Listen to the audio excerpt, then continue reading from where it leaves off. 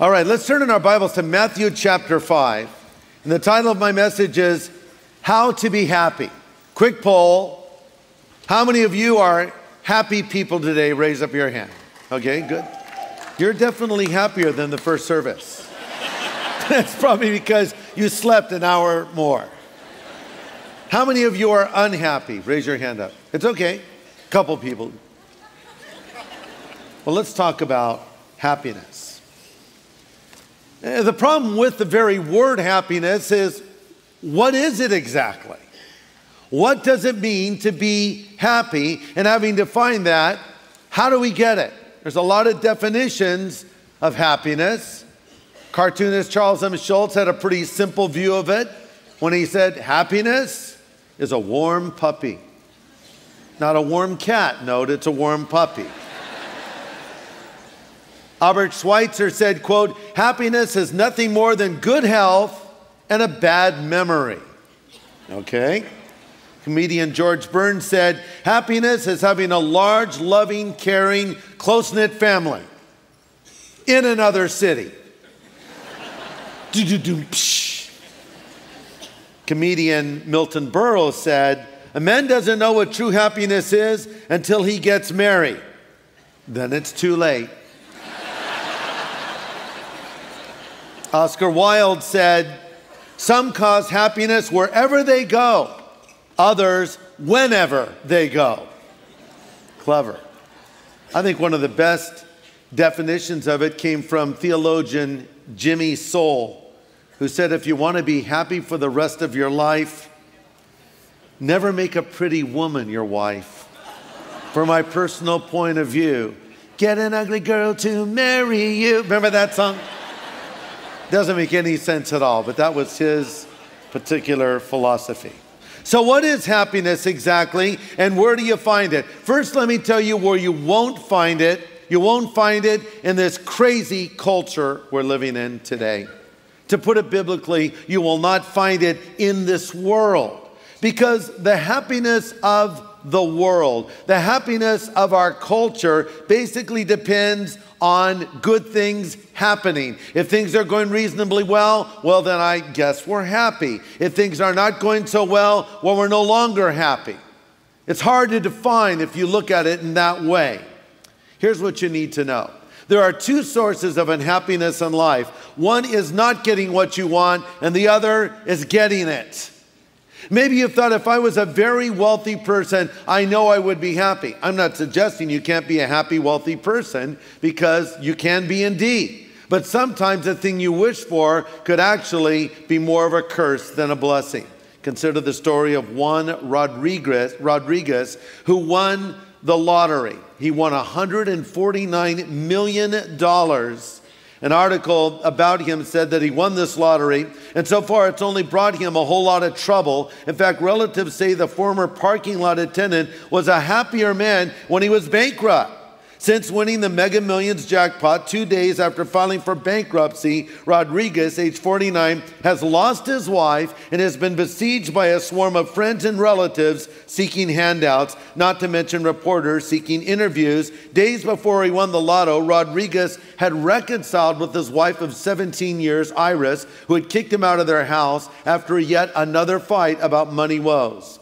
The couple were all smiles at a lottery press conference, but, the article continues, 10 days after he won the lottery, his wife Iris filed for divorce, demanding half of the jackpot, freezing all of the money. Now he sits, the article said, holed up in a hotel room, hiding out. Kind of a sad scenario there. See, there are some things money can buy, and there are other things it can't buy. For instance, money can buy you a bed, but it can't buy you a good night's sleep. It can buy you books, but it can't buy you brains. It can buy you a house, in fact, a very nice house, but it can't buy you a home. It can buy you medicine, but it cannot buy you health. Money can buy you amusement, but it cannot buy you happiness. And in the words of St. Paul, St. John, and St. George, and St. Ringo, money can't buy you love. Remember that song? So how can we truly be happy people? Well, believe it or not, there's been a lot of research done on this subject. A lot of polls have been taken. And here's what they've come up with. Surveys by Gallup, the National Opinion Research Center, and the Pew Organization conclude that spiritually committed people are twice as likely to report being very happy than the least religious committed people. So the conclusion is religious/spiritual people tend to be happier people. But let's take that a step further. Godly people are happy people. According to the Bible, if we seek to know God and discover His plan for our life, we as a result will find the happiness that has eluded us for so long. Not from seeking it, but from seeking Him. And I'm speaking of the Lord, of course, because the Bible says, happy are the people whose God is the Lord. You see, God built us to turn to Him and find our fulfillment and our contentment and our happiness, if you will, in this relationship with the Lord. C.S. Lewis put it this way, and I quote, God designed the human machine to run on Himself. He Himself is the fuel for our spirits that we are designed to burn, or the food our spirits were designed to feed on. There is no other. That's why it's just no good asking God to make us happy in our own way without bothering about faith. God cannot give us a happiness and peace apart from Himself because it's not there. There is no such thing, end quote. So the idea is to seek God and happiness will come. Henry Ward Beecher said, and I quote, the strength and happiness of a man consists in finding out the way in which God is going and going in that way too.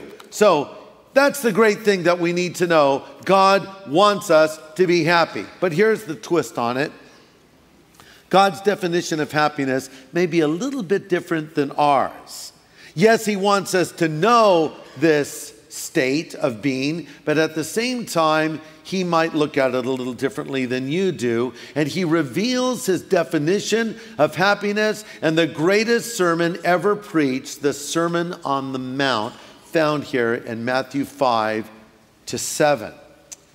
This is God incarnate, Jesus Christ, giving us His worldview, if you will. He shows us how we are to live in this crazy culture. Jesus, in the beginning of the Sermon on the Mount, tells us what happiness is and how to find it. And this is a part of a series that we are doing that we're calling Worldview, How to Think and Live Biblically. And why are we doing this? Because we want to have the right worldview in life. And listen to this. Everybody has a worldview, or the way that we view life in general. It's formed by our culture, our upbringing, our education, the books that we read, the media that we take in. So the question is not, do you have a worldview? The question is rather, what kind of worldview do you have? It's an important question to answer because our worldview is comprehensive, meaning that it affects every area of our life, from our personal morality to the way that we look at money, to our politics, you name it. Our worldview will effectively it will affect the way that we think and live. And so when we say a Christian worldview and a biblical worldview, what exactly are we saying? I could talk about that for the rest of the message. Let me give you a real simple definition of a Christian worldview. A Christian worldview is the belief that there is a God who is in control of the universe, who's all-knowing, all-loving, righteous, and good, who has a plan for our lives, and He has revealed that plan to us in the pages of Scripture. A Christian worldview accepts the teaching that the Bible is a sole truth and authority we build our beliefs on. Other religious books, human philosophies do not even come close. The Bible is the bedrock we build our faith on and thus our worldview on. That is why I've called this Worldview, How to Think and Live Biblically. So, having said that, here we find a worldview laid out for us, given to us by Jesus Himself. Do you want to know how Jesus thinks? Then study the Sermon on the Mount. Do you want to know how His heart really beats? Then study this sermon. Do you want to know what He thinks and feels about life? Then study this sermon. It's the official manifesto of the King of Kings and the Lord of Lords. It will begin with the words, opening His mouth, He taught them. This phrase, opening his mouth, is an expression in Greek that is used to describe something that is solemn, grave, dignified, and weighty.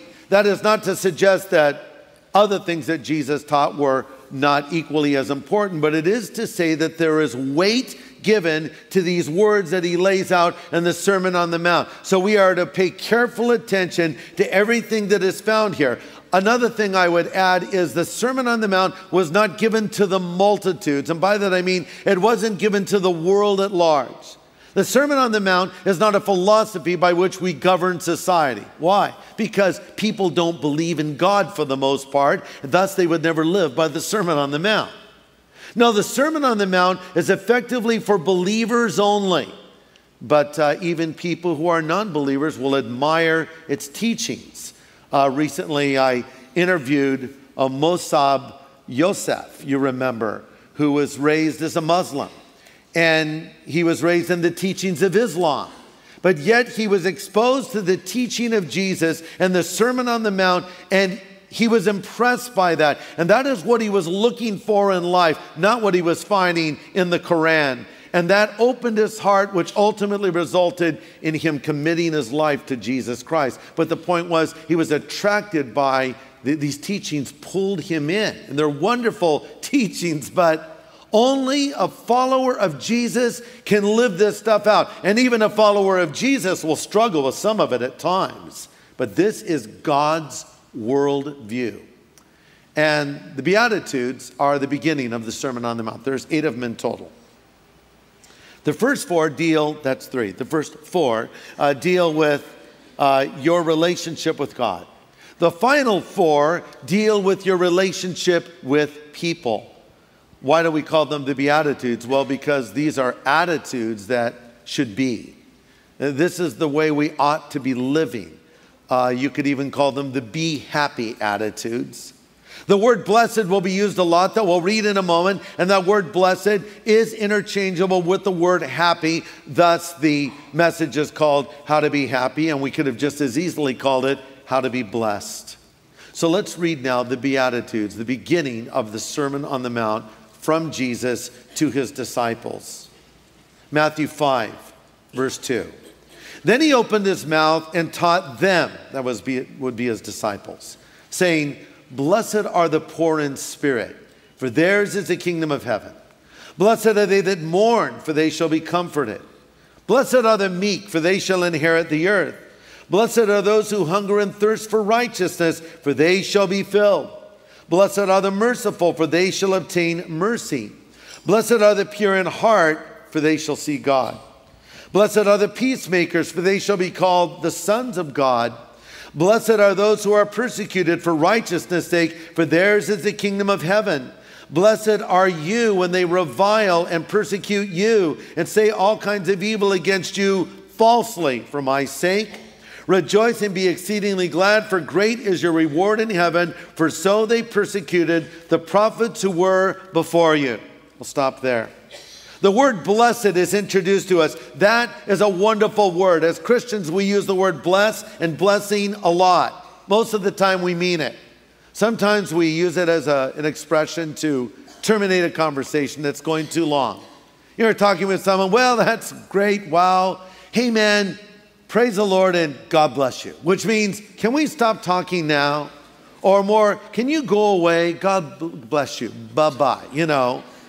But that's, of course, not the proper way to use it. It's a Christian word. It's a spiritual word. It's a biblical word. It's been hijacked by our culture, and you'll hear people talk about blessings in their lives, but the non-believer has no idea what a real blessing is, because only the child of God truly knows what it is to be blessed. And it's worth noting that Jesus both began and concluded his earthly ministry blessing people. You remember those 2 discouraged disciples on the Emmaus Road, and Jesus joined them, and we read that he blessed them. When the little children came to Christ, he took them up into his arms, and the Bible says he blessed them. And then when his ministry was completed on the earth, after his death and resurrection, we read that as he was ascending, he blessed them. Jesus loved to bless people. But what does it mean to be blessed? Well, the word blessed that is used here is from the Greek word makarios. It is a word that means to be happy or blissful. So we could just as easily say, blessed are the poor in spirit, or happy are the meek, or blissful are those who hunger and thirst after righteousness. Happy, blessed, blissful. The Greeks called the island of Cyprus the Happy Isle, and they believe because of its geographical location and perfect climate and fertile soil that anyone who lived on the island of Cyprus had it made in the shade. So they had this expression, makarios, self-contained happiness. Everything you need to be happy is right here in this island. So now we apply this to our life. What does it mean? Because we can't all move to that island, can we? No, the idea is that our happiness is independent of our circumstances. It's self-contained, meaning that regardless of what is happening to you externally, internally, you can be a truly happy person. You can be a genuinely blessed person. Let me say this, if things are going well for you and the bills are paid and the health is reasonably good and there's no conflicts at home, things are going well with your career, you might say, well, I'm a blessed man, I'm a blessed woman. Yes, you are. But let's say things aren't going that well. The health is not that good, like this man that just sneezed. God bless you. You came to be blessed? God bless you. Or there are problems in other areas of your life. Listen, you're still blessed. Why? Because of your relationship with God. The Apostle Paul said, I have found in whatever state I am in, therein to be content. See, here's the thing. The biblical definition of blessedness / happiness / blissfulness is different than that of the culture. If we were to rewrite the Beatitudes for the 21st century, they would be way different than what we just read. Modern Beatitudes would sound something like this. Blessed are the beautiful, for they shall be admired. Blessed are the wealthy, for they have it all. Blessed are the popular, for they shall be loved. Blessed are the famous, for they will be followed. Because they tweet about it all the time, you know. But no, Jesus starts the real Beatitudes with a bombshell. Blessed are the poor in spirit, for theirs is the kingdom of heaven. Now let's understand what this means and what it doesn't mean. Some have falsely interpreted this verse to say, blessed are the poor. That's not what Jesus said. That's not to say you can't be poor and be blessed, for you can be. But that's not what he is saying here.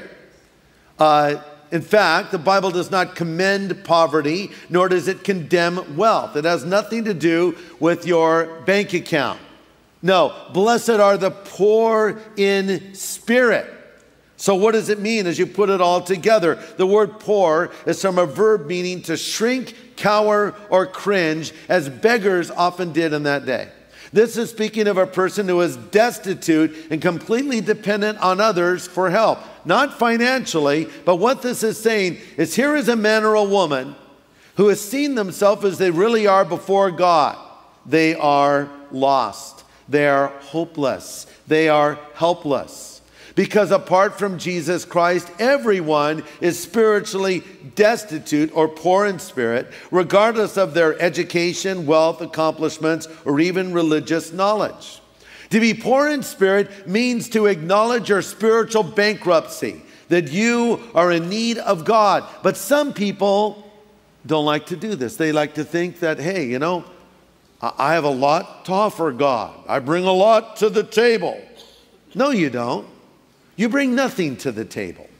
You're depraved. You're a sinner.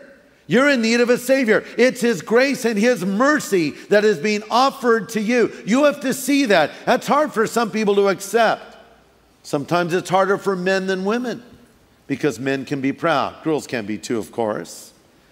But sometimes we're held back. Well, wait a second. I have my intelligence and I have my accomplishments and I have my whatever. You know, you are poor in spirit. A great example of this is a story of General Naaman.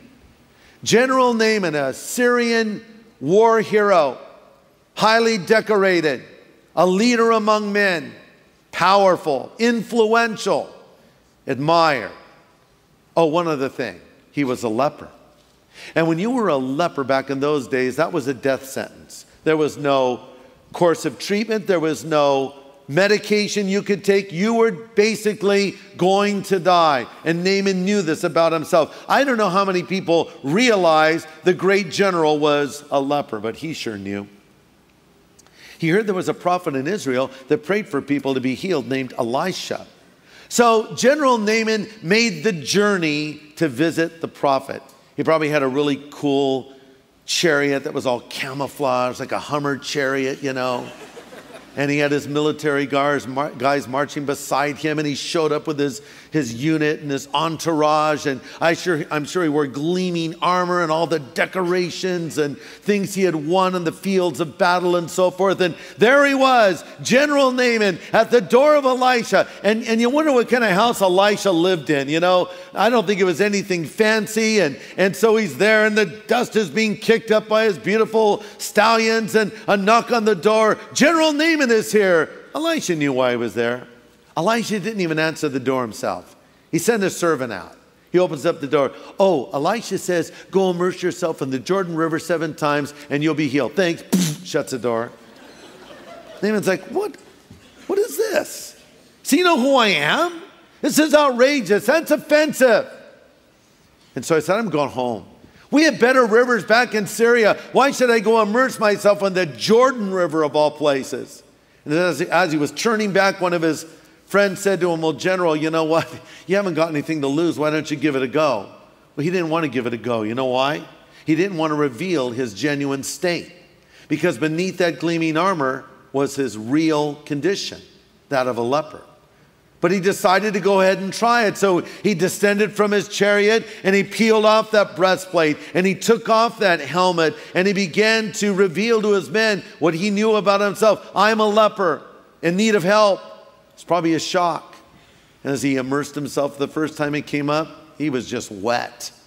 Second time, same thing. Third, fourth, fifth, sixth time, the same. Seventh time, healed of leprosy. The Bible says his skin was like that of a little baby. Have you ever looked carefully at a baby's skin? I had my glasses on the other day, and I was holding my granddaughter Lucy, and I was looking at her skin. I was amazed at how smooth it was. Then somehow I caught my reflection in a mirror wearing those same glasses. I almost had a heart attack. You see, he saw himself as he really was. If you want to be a happy person, you have to see yourself for what you are, a sinner in need of a Savior. It was Spurgeon who said, the way to rise in the kingdom is to sink in yourselves. Again, to quote C.S. Lewis, whenever we find that our spiritual life is making us feel that we are good, above all, better than someone else, I think we may be sure that we're being acted on, not by God, but by the devil. The real test of being in the presence of God is you either forget about yourself altogether or you see yourself as a small, dirty object. What? We don't hear that thundering from our pulpits today. We hear how we can all be champions and we can all be successful. Don't talk to me about being a small, dirty object. Don't tell me that I'm spiritually destitute. Don't tell me that I'm to be poor in spirit. Well, that's what God is saying. If you want to be happy, you have to see yourself as you are, and you have to be sorry for it, and you have to want change in your life. A classic example of this is a story Jesus told of the sinner and the publican that went into the temple to pray. The Pharisee, the religious man, actually prayed this to God. Father, I thank you that I am not like other men. And you know you're really messed up when you pray something like that. What? I thank you I'm not like other men. And the sinner, he wouldn't even lift his eyes up. He just beat on his chest and he said, God have mercy on me, a sinner. Or more literally, the sinner. God be merciful, he said, to me, the sinner. Apparently he did not think of himself as one sinner among many. He acted as though he were the only one. He was so overwhelmed with his sense of his sin and his moral bankruptcy and his spiritual destitution And as far as he was concerned, everyone else's sin paled into significance by comparison. Now, we do the very opposite of that. We justify our sin because we can always find others who are far worse rather than seeing how much better so many are doing than us. And Jesus said, that man, not the Pharisee, but the sinner, went away justified. Why? Because he saw himself as he really was. Blessed are the poor in spirit, for theirs is the kingdom of heaven. When the Bible speaks of the kingdom of heaven, it is not only speaking of our future destination when we leave this world and go into God's presence. It's also speaking of the present experience of the believer who's living under the rule and reign of Jesus Christ. For the Bible says the kingdom of God is righteousness, peace, and joy in the Holy Spirit. Blessed is the man or woman who sees himself as they really are. They'll have heaven in the future and the rule and reign of Christ in the present. Bringing us to beatitude number 2. Happy people are unhappy people. Now, you heard me right. Happy people are unhappy people. Verse 4, blessed are they that mourn, for they shall be comforted. Another way to translate this is, happy are the unhappy. Now, by the way, the word that is used here for mourn is the most severe of all 9 Greek words used for grief in Scripture. It's reserved for mourning the dead. And this verse certainly applies in principle to all that mourn. Are you mourning today? Well, I am.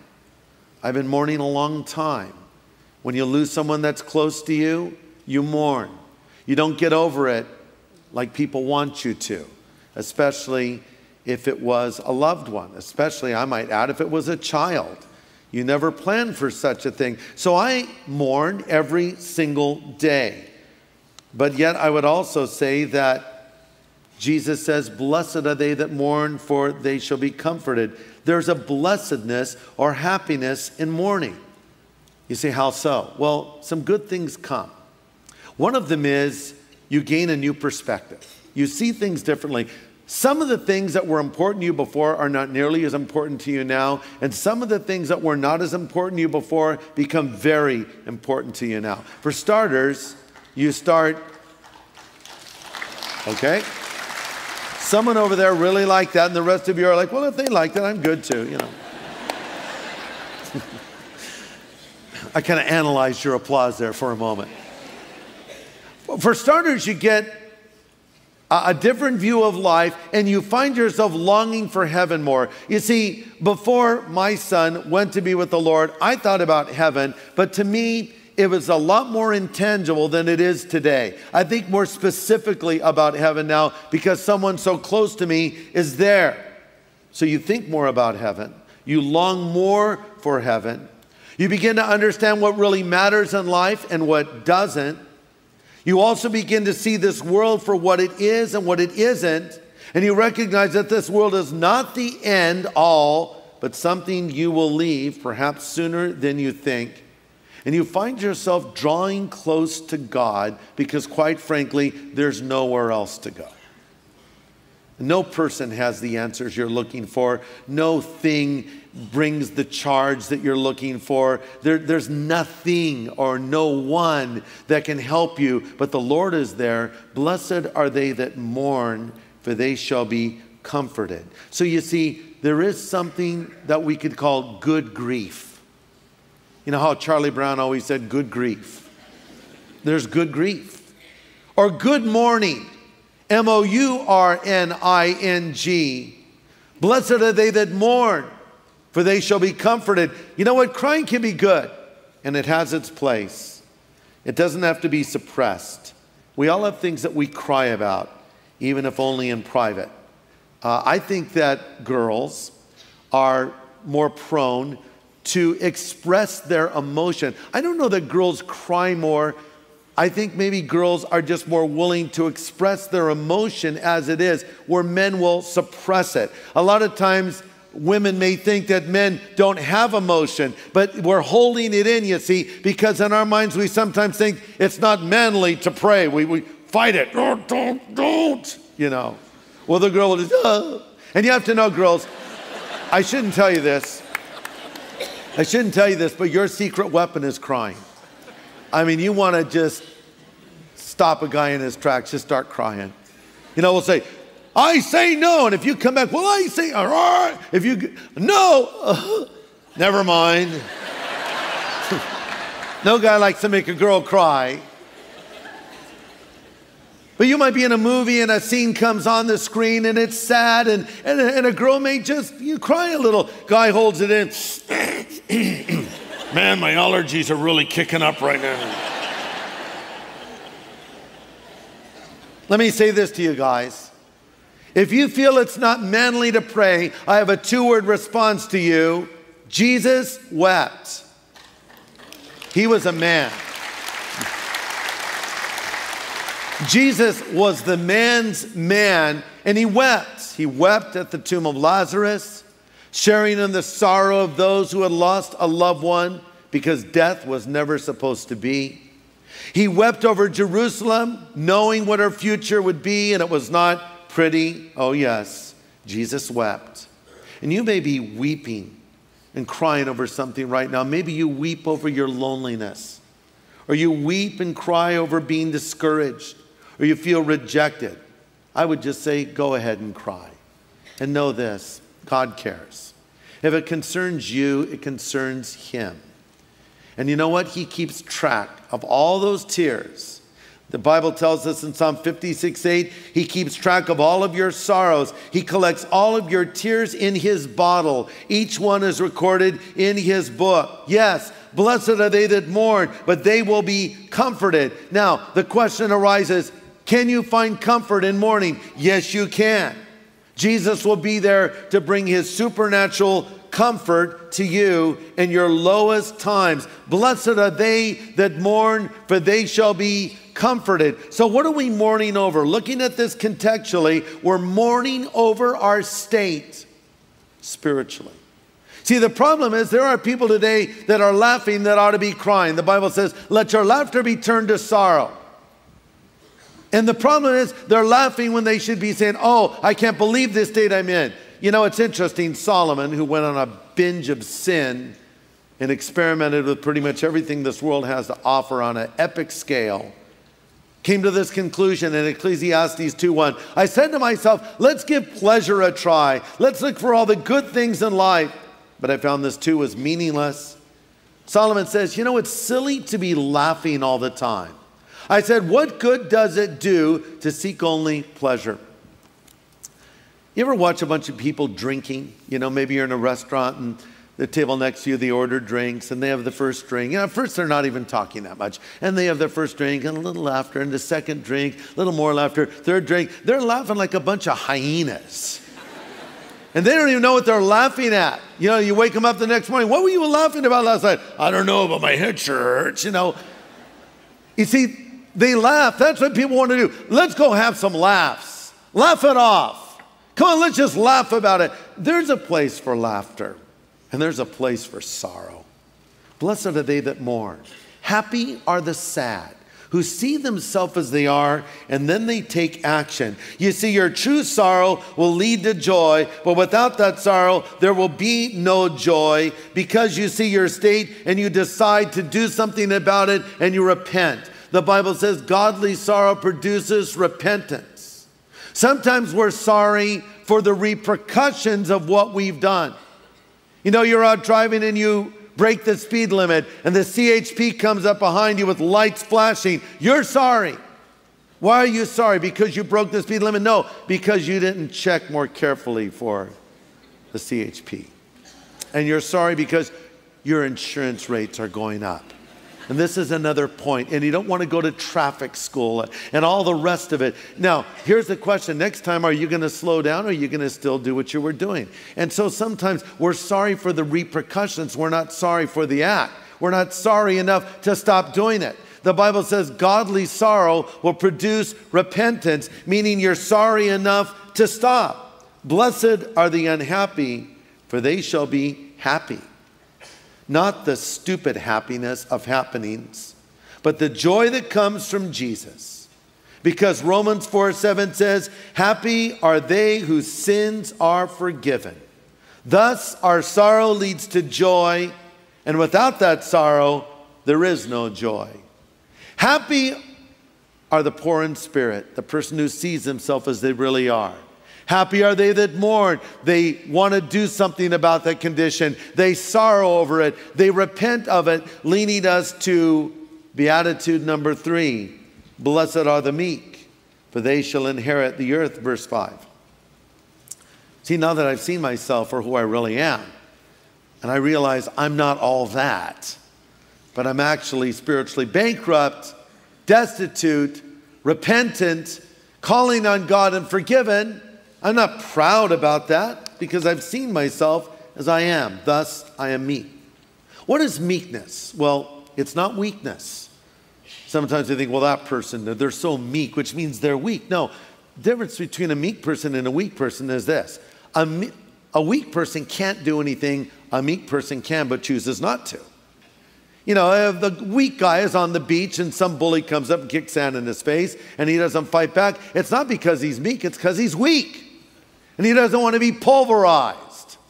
But a meek person is a guy who's trained in mixed martial arts. Someone kicks sand in his face and he chooses to not beat the guy to a pulp for doing that. I'm going to restrain myself. I'm going to control myself. The word meek was used to describe reining a stallion in.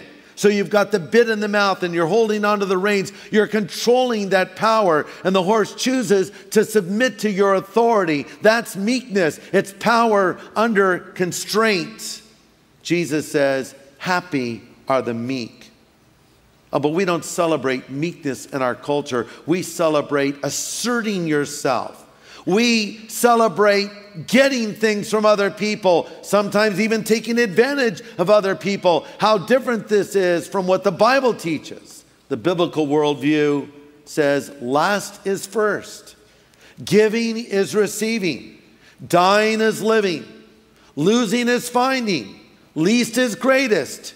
Meekness is strength. And so the idea is that we're living by God's truth, not by what this world says should make us happy. A great illustration of meekness, power under constraint, is Joseph. He had the ability to kill all of his brothers for what they had done to him, selling him into slavery, but he forgave them. That was meekness, power under constraint. When's the last time you saw a movie that celebrated the virtue of meekness? You know, where the big buildup of the movie was, even though the good guy was wrong, he meekly restrained himself. No, I wouldn't go to a movie like that. I want to go see a payback movie. I want to see a movie for the first half of it. We see the bad things that come to the hero, and the last part of it, the bad things that come to the people that did these things to the hero. That's what entertains me. That's what culture celebrates. But the Bible celebrates meekness. And the greatest example of meekness of all time is Jesus himself. Here was God in flesh walking among us, and yet look at the abuse he took. They hit him in the face. Have you ever been hit in the face? I mean, really hit with a fist in the face? It's not like it is in the movies, you know. Like in the Westerns, and a brawl breaks out in the bar, right? And the first blow, boom, and the camera goes to the close-up, and the guy kind of smiles, and a couple teeth get spit out, like, oh, having some fun now. It's no fun to be hit in the face. It hurts. It's traumatizing. It's shocking. Imagine your beard being ripped from your face and then being spit on. You know, sometimes being spit on is more offensive than being hit because it's so offensive. And this is what they did to Jesus. They hit him multiple times in the face, ripped his beard out, spit in his face, and then, of course, scourged him 39 times. It's amazing he survived the whipping. Then to carry the 400-pound cross through the streets of Jerusalem. Like I said, he was a man's man, but it was meekness. Blessed are the meek, for they shall inherit the earth. God's going to give these things to the man or the woman who is meek and walking before him as they ought to. Which brings us to our final beatitude we'll look at this time. A happy person passionately desires a righteous life. Again, a happy person passionately desires a righteous life. Verse 6, blessed are they who hunger and thirst for righteousness, for they shall be filled. You see, I've seen myself as I really am. I've mourned over my condition. I've repented of it. The result is now I walk in meekness before God. And guess what? Now I have a new hunger. Now I have a new thirst. And it's a thirst for God himself. Have you ever really been hungry? I probably overly dramatized my hunger because at my stomach is like a clock. I mean, it just really honestly around 10 o'clock, I'm hungry for lunch. And I'm just waiting, 10:05, 10:10, 10:20, 10:30. Now it's 11. Okay, we're closing in now. 11:20. We could be eating any time now on 11:30, definitely eating. 11:45, hopefully eating. 12 o'clock, definitely. 12:01, I'm starving to death, I'll say to my wife. She'll say, Greg, you're not starving to death. I am. She'll say, you have plenty of reserve there. No, don't. Well, I'm not starving to death at all. But I am hungry. Good example of this is Thanksgiving Day. I love the Thanksgiving meal, don't you? It's so good. All that stuff. I love all the trimmings. I love the turkey, of course, the gravy, lots of gravy. Mashed potatoes. I'm getting hungry thinking about it. Sweet potatoes with melted marshmallows, that's what we do. Maybe biscuits or some kind of fresh bread and then maybe some string beans. And you have to have great stuffing.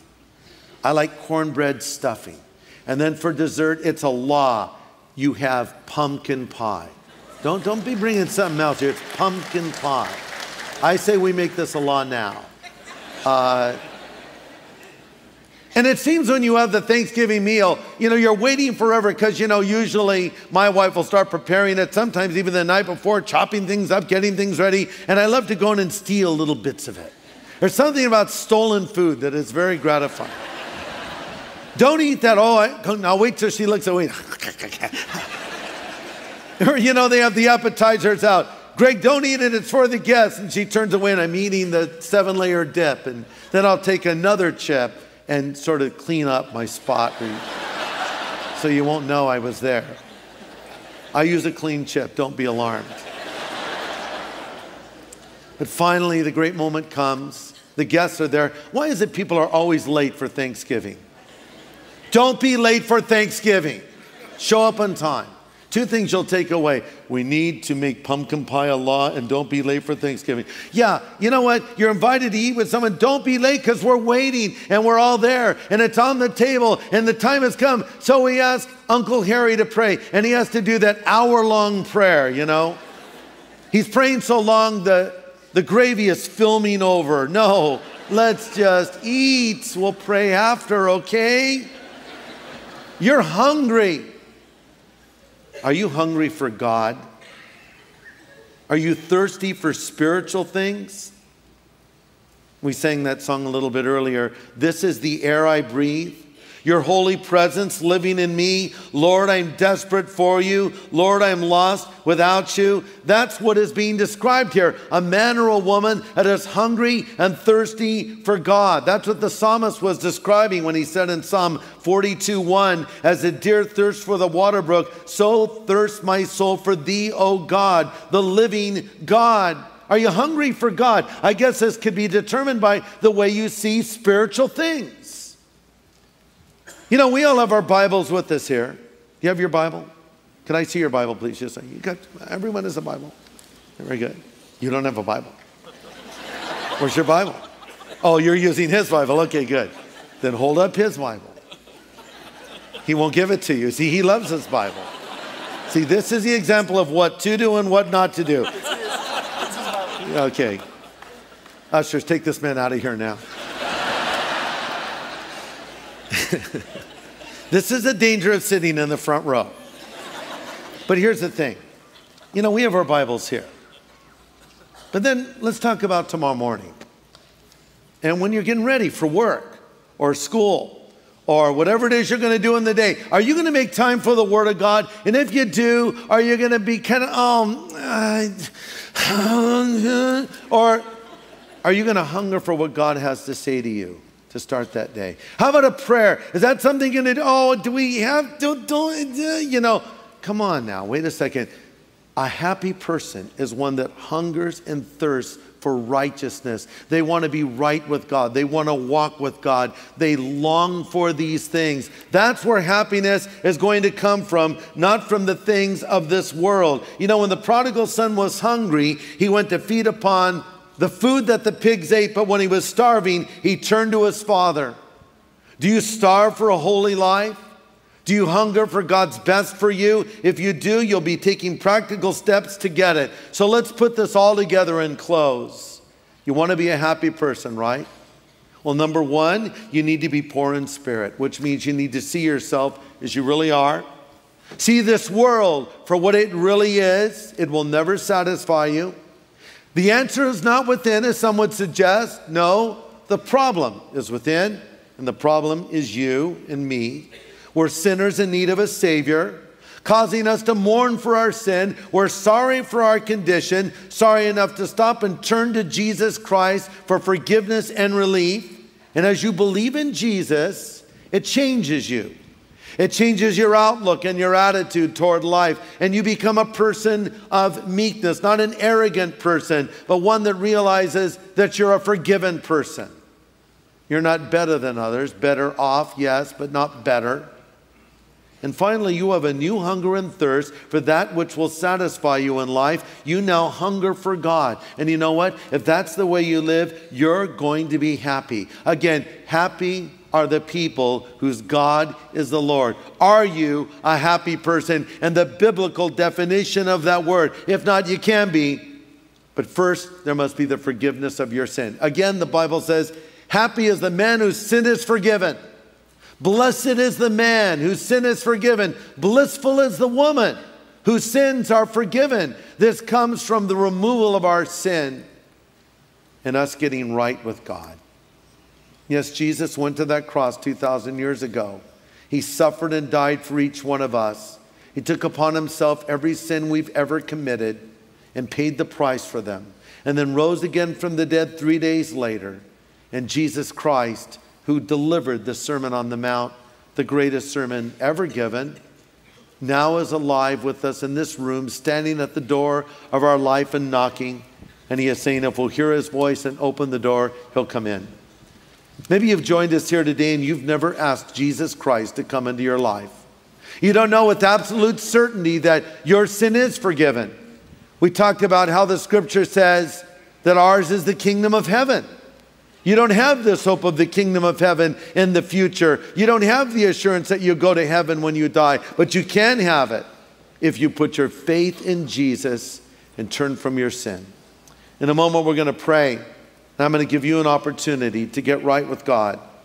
And if you've never asked Jesus Christ to come into your life, I really think you should do it now. So respond to this invitation as we close now in prayer. Father, thank you for your word to us. Thank you for your promise of genuine happiness, not the fleeting emotion of happiness this world offers. Thank you, Lord, it's in a relationship with you. And I pray for any that have joined us here that do not yet know you, help them to see their need for you and help them to come to you now, we pray. Now while our heads are bowed and our eyes are closed and we're praying, how many of you would say today, Greg, pray for me? I want to be a happy person. I want my sin removed. I want to go to heaven when I die. I want Jesus Christ to come into my life and I want him to forgive me of my sin. I'm ready to say yes to Jesus right now. Pray for me. If you want Jesus Christ to come into your life and you want him to forgive you of your sin, if you want to go to heaven when you die, would you lift your hand up right now wherever you're sitting? Now I'm going to pray for you. Just lift your hand up. If you want Christ to come into your life today, God bless you over there. Anybody else here in the middle, God bless you. Over there on the side, God bless you as well. How about up in the balcony? God bless you in the back of the balcony. Here in the middle, God bless you. Over there on the other side, God bless you also. Anybody else, you want Christ to come into your life today? You want his forgiveness. You want to be certain your life is right with God. Lift your hand up now. I'll pray for you. God bless you. God bless each one of you. Maybe there's some of you that have drifted. You've fallen away from the Lord. You've allowed other things to crowd him out, but you want to return to Christ today. You're like the prodigal that's been chasing after the things of this world to satisfy, but now you're starving and you're ready to come back to your Father. If you want to make a recommitment to Christ, lift your hand up and I'll pray for you today. God bless you. God bless each one of you. Now, all of you that have lifted your hand saying you want to make this commitment to Christ, I want you to stand to your feet, and I'm going to lead you in a prayer. Just stand to your feet. If you lifted your hand, yes, just stand up. That's right. If you lifted your hand, just stand up, and I'm going to lead you in a prayer. Don't be embarrassed. You're among friends and family here. Just stand up. Outside in the courtyard, if you need to make this commitment, you stand to your feet. Up in our court building, you stand as well, wherever you are. If you want to make this commitment, a recommitment to Christ, stand to your feet. And I'm going to lead you in a prayer. Stand up. Anybody else? Stand now. God bless you over there. Up in the balcony, God bless you. God bless you. This final moment, you want to make this commitment to Christ, stand up now. I'll lead you in a prayer. God bless you. Anybody else? Stand now. Anybody else? God bless you. All right, you that are standing, I want you to pray this prayer out loud after me. And this is where you're asking Jesus Christ to come into your life. So again, as I pray, pray this out loud after me now. Pray this if you will. Lord Jesus, I know I'm a sinner, but you died on the cross and shed your blood for every sin I've ever committed. I turn from my sin now. I ask you to come into my life. Be my Savior. Be my Lord. Be my God. Make me a happy person as I walk with you. Thank you, Lord. In Jesus' name I pray. Amen. God bless each one of you. God bless. God bless. Amen.